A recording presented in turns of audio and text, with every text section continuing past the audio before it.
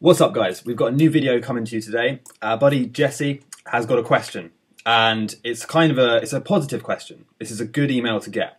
The past year and a half, I've been trying to become lucid.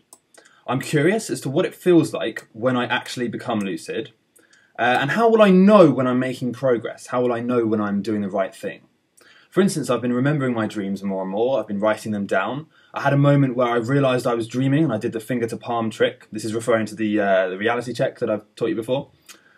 I had a blurry realisation I was dreaming and I tried to jump really high and I then woke up. So I have the question. First, when I become fully lucid, will I be able to tell that I'm lucid? If I become lucid, what is something basic that I should try and do so as to not be able to leave the dream, so as to stay in the lucid state? 3, do you think I'm on the right path to becoming lucid? Any tips for me?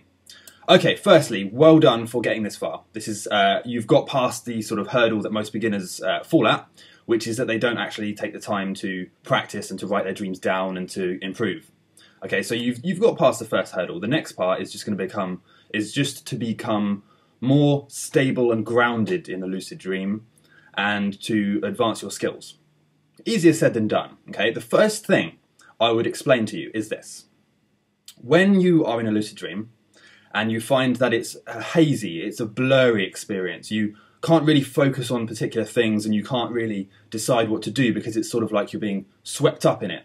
At the same time, you have a realization that it's a dream and that you're in a lucid dream and you're controlling it to some degree, but you can't really make a conscious decision to do specific things because it just feels too blurry, it feels too intangible in that way.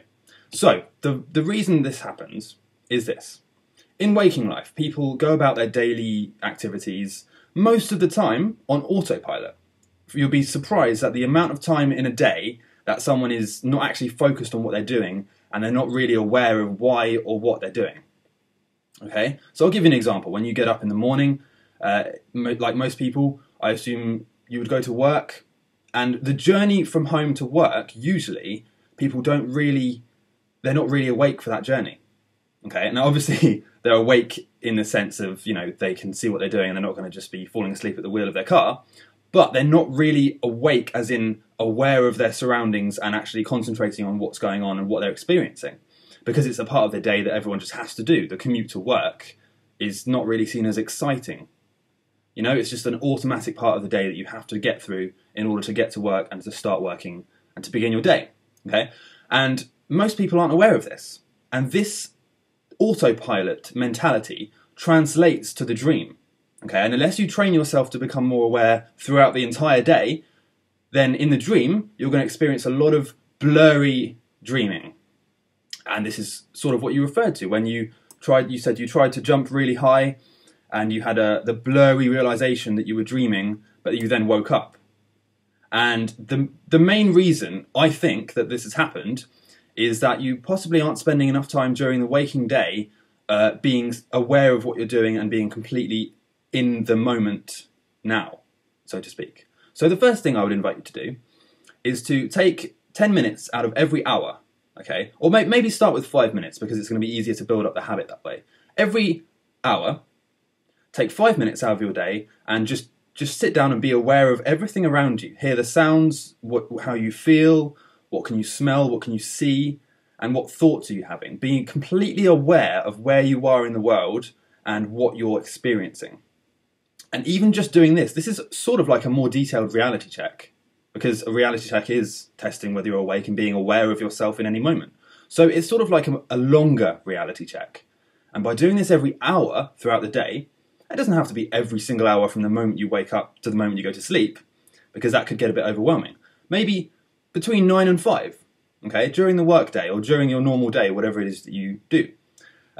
Just take 5 minutes out of that hour to really be aware of yourself and to really take in the things that are happening around you.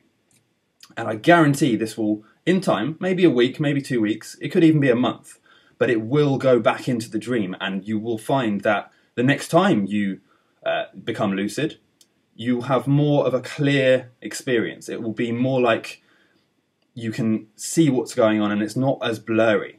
Okay, it's going to be more vivid, more defined, and you're going to be able to focus on things a lot easier. Okay, so that's the first thing I would invite you to do. And the next part of the question is, when I become fully lucid, will I be able to tell? Now, I think I have answered this in a previous video.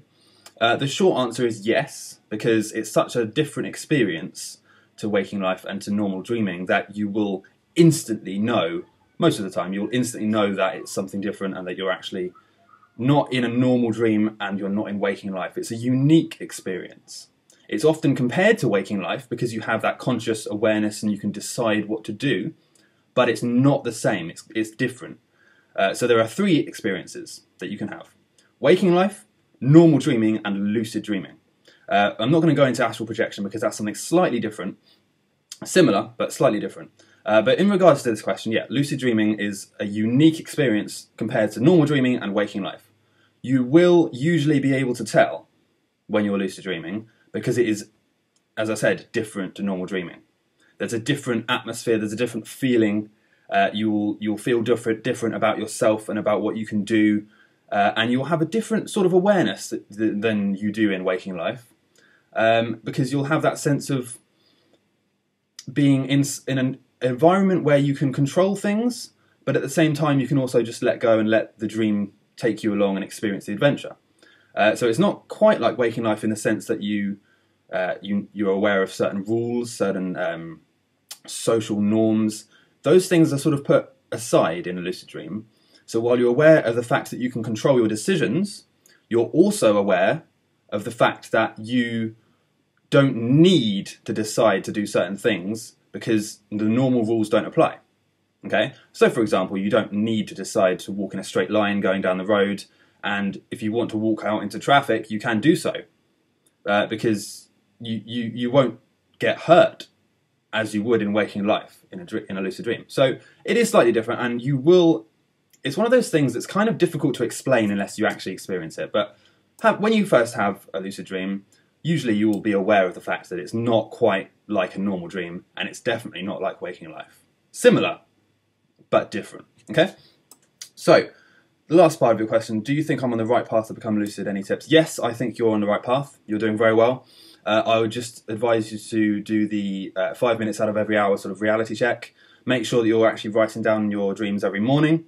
And yeah, just keep going with it. I'll see you in the next video. If anyone has any questions, please email them in to me at contact@howtolucid.com. And I'll try and get back to you as fast as I can. I've got a lot of questions to get through, of course, but I will eventually get to your question. And if you haven't already subscribed, please go ahead and subscribe now. I'm going to try and do a video every day, maximum every 2 days. Okay, so go ahead and subscribe. There'll be a lot more content coming, and I'll see you in the next video.